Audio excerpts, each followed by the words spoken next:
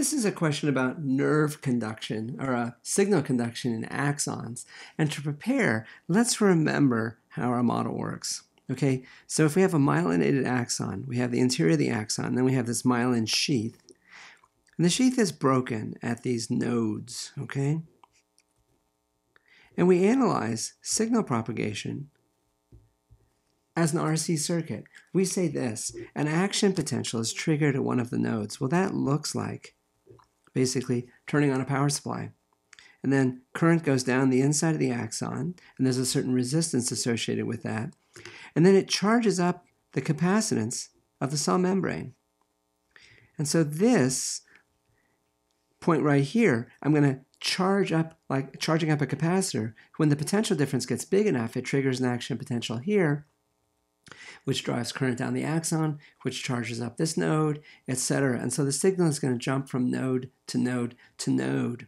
But the basic unit of traveling one node looks like an RC circuit. How much time it takes the signal to jump from here to here is related to how much time it takes the capacitance of the cell membrane to charge up. And so basically the time for this to happen is fixed by the time constant of an RC circuit, which is just equal to the product of the resistance times the capacitance. Now we're told the axon can transmit signals at 40 meters per second. And we want to know how that will change if the thickness of the sheath is halved. Okay, how does that change things? Well, the conduction speed is equal to the distance between successive nodes divided by the time constant. That makes sense. How far does the signal have to move? The distance between nodes. How much time does it take? We're going to assume it's basically the time constant. And so this is our conduction speed. And then we want to know, if we have the thickness of the sheath, how does the speed change? Well, when we have our new conduction speed, here's one thing that won't change: the distance between successive nodes. We're told no other changes are made to the axon. Okay, so the distance between successive nodes is the same. But one thing that will change is the time constant. So the new speed is just related to the new time constant. How does the time constant change?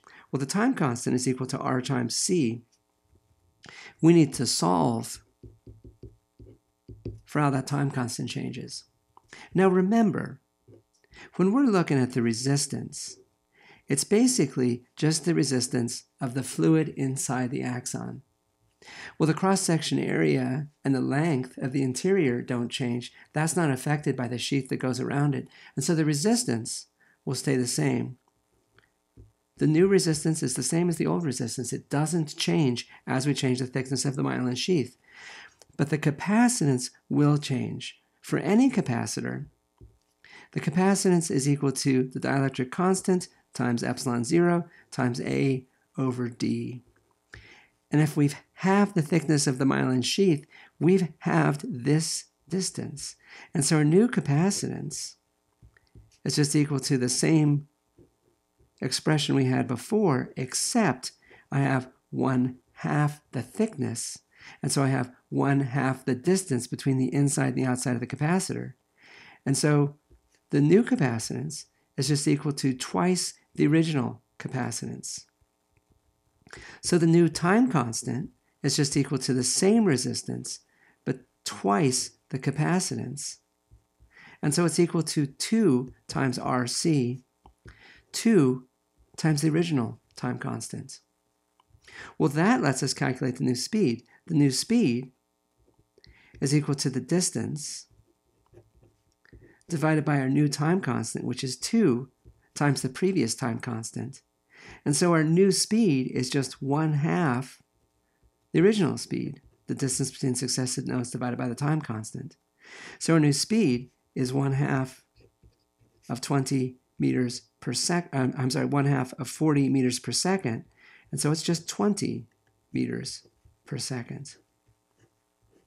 So the new speed will be half what the old speed was. Now let's assess this and see if it makes sense. The whole point for making a myelin sheath around an axon was to increase signal speed. And so if we reduce the thickness of the myelin sheath, we would expect it to reduce the signal speed. that's in fact exactly what we found. And so our answer matches our expectations of how the world works.